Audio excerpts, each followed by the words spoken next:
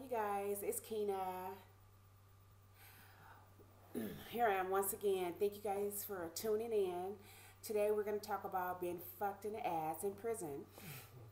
Okay, so let's start with okay. When I was at the jail in Linwood, and Linwood Regional Correction Center, I believe, there was one incident. What are the positions? Like a chief commander. This man is kind of like head over the prison, the jail, kind of like up there in the rank. And we were standing in line, and this is a black man. This is a black man, and he was older. And he says, "So, what are you guys in here for? Theft and drugs." And I thought to myself, wow, how could you stereotype us like that? Just immediately, just assume that we're all in there for theft and drugs. And then he says, "And what's up with that hair? You guys need to do something with your hair." And in jail, really, there's not much. If you're an African American woman, there's not much that you can do with your hair. You can braid it. That's it. Okay? And if you got nappy hair like me, okay, you're gonna be walking around looking like a nappy head, okay? Nappy head, or just you're gonna be walking around looking like a dude with braids, okay? So me at that point with my nappy head, I was walking around looking like a nappy head, and some of the other black women were wearing braids. But I thought at that point, wow, I dare you talk about our hair. There's not much that we can do with our hair. We don't have a pressing comb. We don't have perms. We don't have weeds. We don't have anything. So anyway, I dare you. How could you? Okay, but fine. And then he looks at me and he says, "What you in here for? Drugs, huh?" I said, "No, I'm not." And he says, "What? You stole something out the store." Wow. I said, "No, I didn't steal anything out the store." Okay. He said, "Would you in here for theft?" I said, "Yeah, I'm in here for stealing some money." He said, "How much money?" And I said, "A lot of money." He said, "How much is a lot of money?" And I said, 1.2 million. He said, "I hope it was worth it." And he's just looking at me in disgust. And I said, "No, it wasn't." He said, "I bet you didn't get nothing out of it, did you?" And I said, "Yes, I did." But anyway, he goes on. But just that situation was one of the moments where I felt belittled and not really ashamed. Ashamed of this man. Ashamed that this man can stand up there and try to belittle his own sisters and degrade us and make us feel like shit.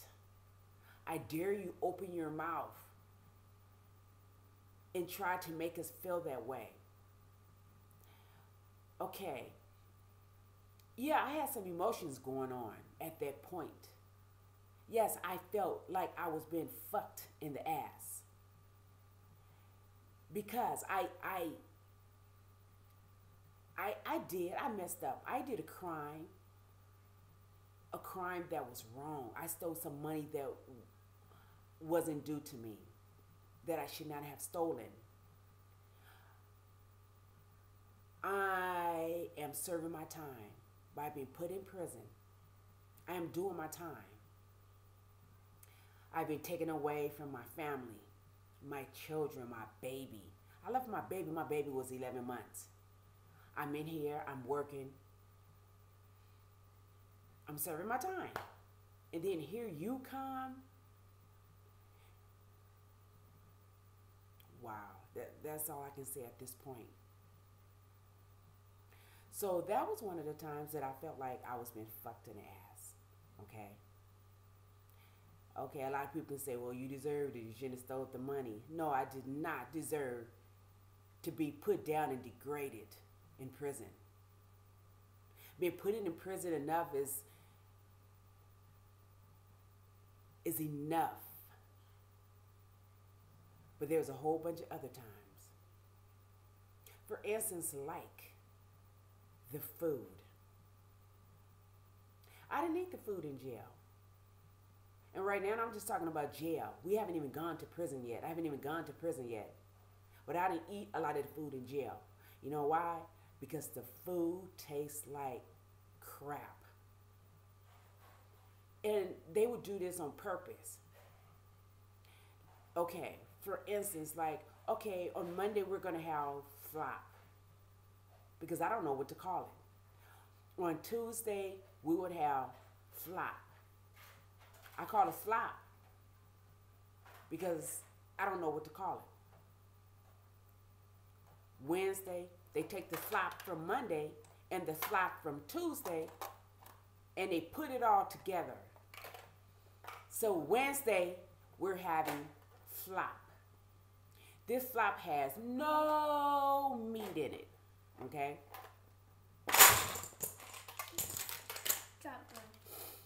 Drop some, Mama. Right now, my husband, he's on a no meat diet. And he asked me, are you going to go on the diet with me? Thanks.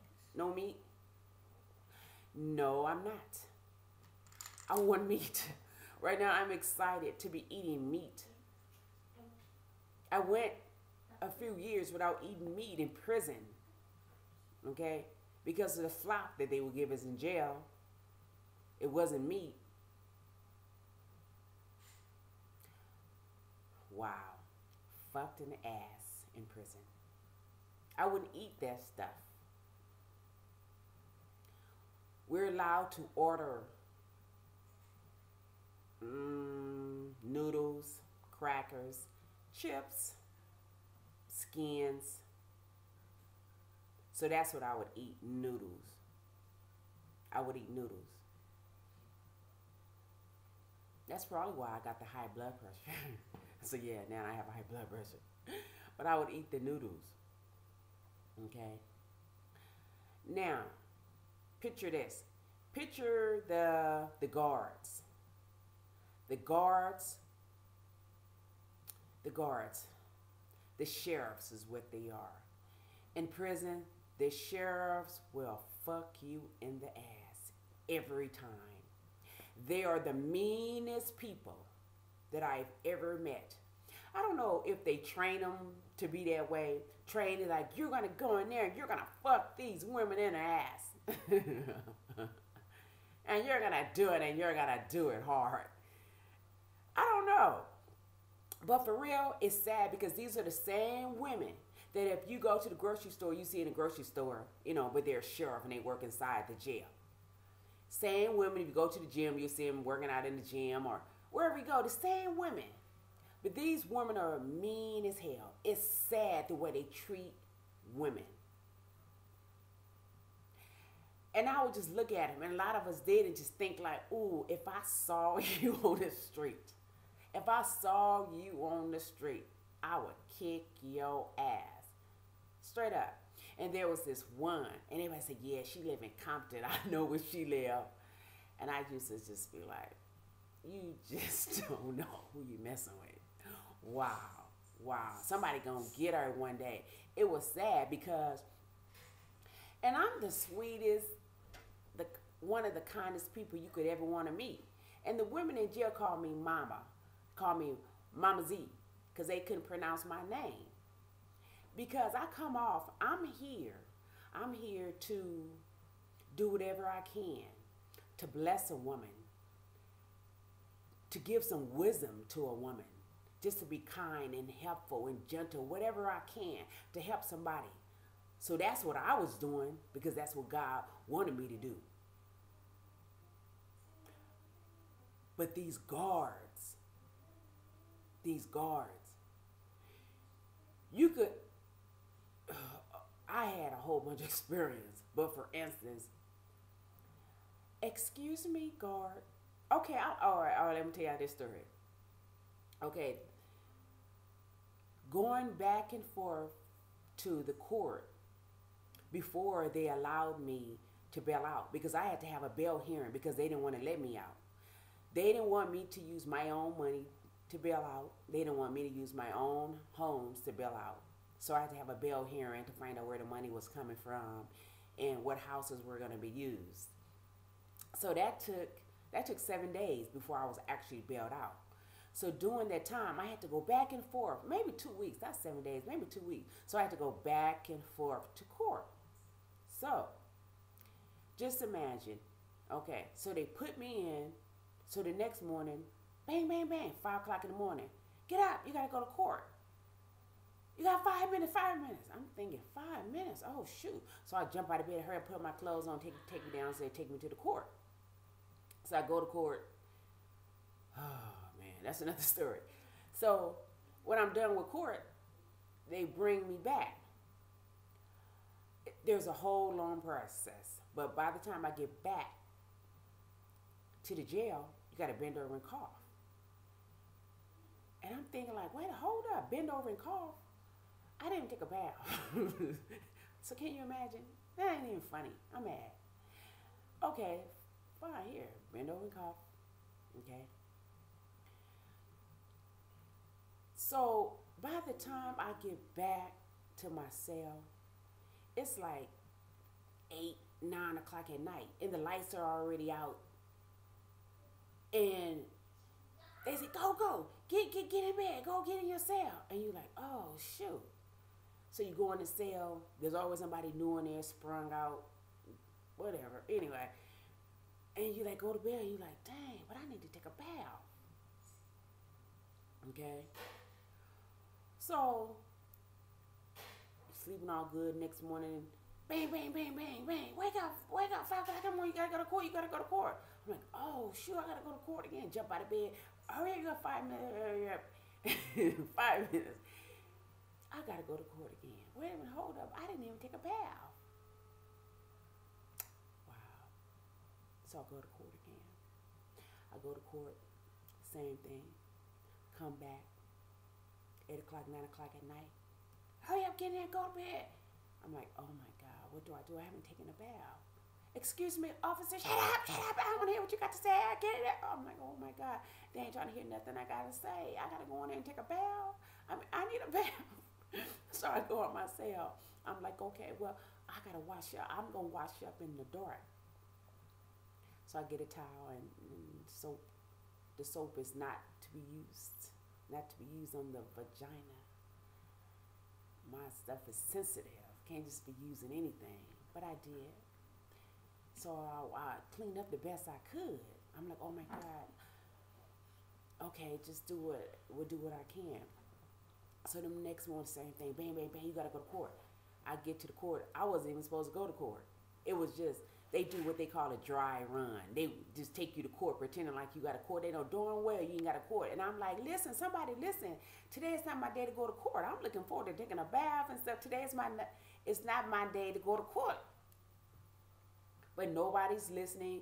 You're like, excuse me, officer. And they're like, shut up, get in line. Who told you to talk? Nobody told you to talk. And I'm like, oh my God, nobody wants to listen. I'm going to go to court. I don't understand. Today's not my day to go to court.